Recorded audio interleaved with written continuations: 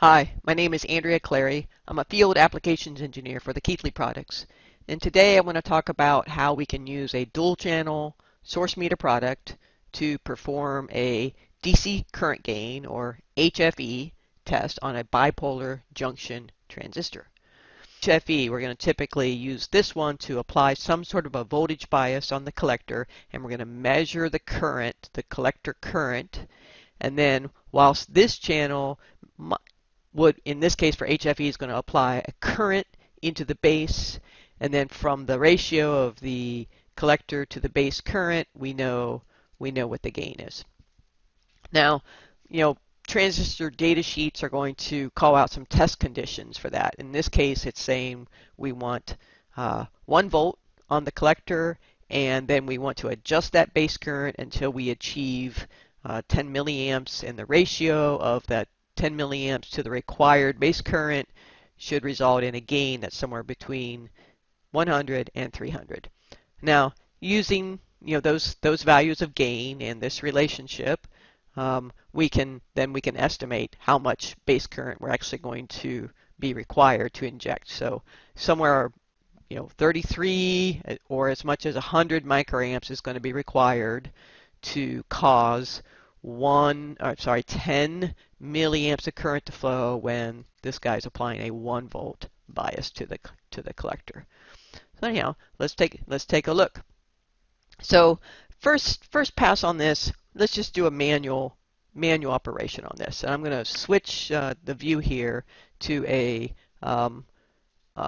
internal web page virtual front panel of the source button here. So let's first set that collector voltage to 1 volt. So I'm going to uprange again, and then I'm going to switch over and actually interact with the instrument, and I'm going to hit enter there.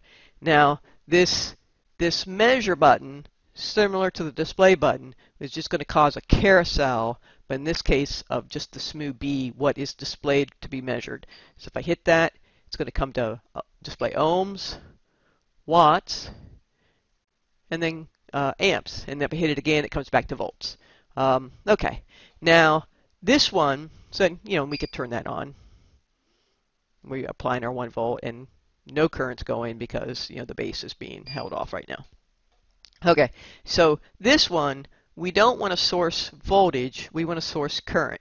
So if I hit the source button and then hit it one more time, and then you see it toggles to, so right now it just would toggle back and forth between being a voltage source. We want it to be a current source. I'm going to uprange my sourcing range here. Right, we're going to need as much as 100 microamps, so I'm going to go ahead and use that range. Okay, let's test this. So I'll turn on that one, and I'm going to turn on this one. Okay, and I'm going to start adjusting there. So there's 10 microamps into the base, and we're getting 2.54 milliamps of collector current on channel B. I'm going to increase the base current, get more. Go again, 30 microamps, 7.2, 40 microamps. Okay, that's really close. So I'm going to go down to the next digit, 41 microamps, 42. Now we're a little over, so we'll come back to there. Okay, so we would note down these two numbers and compute our gain like it did here. So so it's basically it's an inspect part, and you've been able to perform this test just with a simple source meter, manually operating it.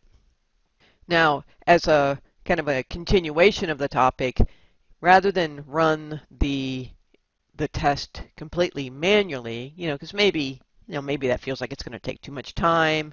You don't want to do some arithmetic on the side, or or even what if it's a power device where the data sheet there calls out that you need to do this under pulse mode, right? This manual operation I've shown up till now, not gonna be consistent with that.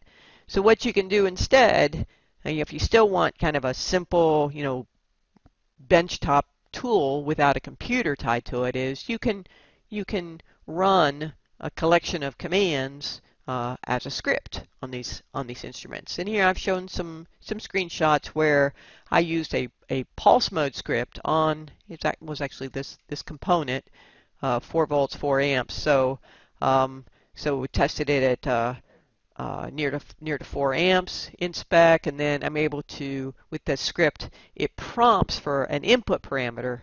You know, if I want it to, it's how I wrote the script that it will do that. And so I'm able to, instead of taking the default of 4 amps, I was able to provide an alternate value, and then that same exact, you know, saved script will carry out the test at that different condition. So let me show you what that looks like.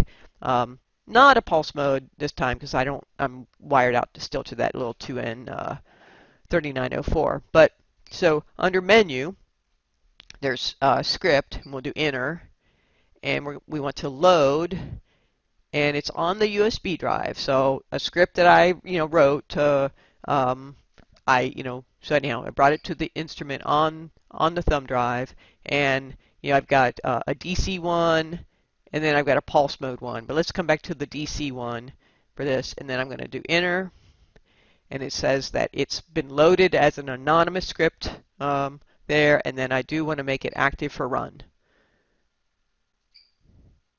Okay, so it's now the active script in the runtime memory of this instrument. Okay, so when I press run, it's going to run, and it's prompting me for the current. It's defaulting it to 10 milliamps because that's how I wrote it. So I'll just do that, and boom, there it did the test. I can run it again. Only this time, let's set the current to 22. Now hit enter, and there it is. So I hope you find that useful to get some insight into how these instruments can become kind of purpose-built tools just by running some scripts. Okay, thanks. Bye-bye.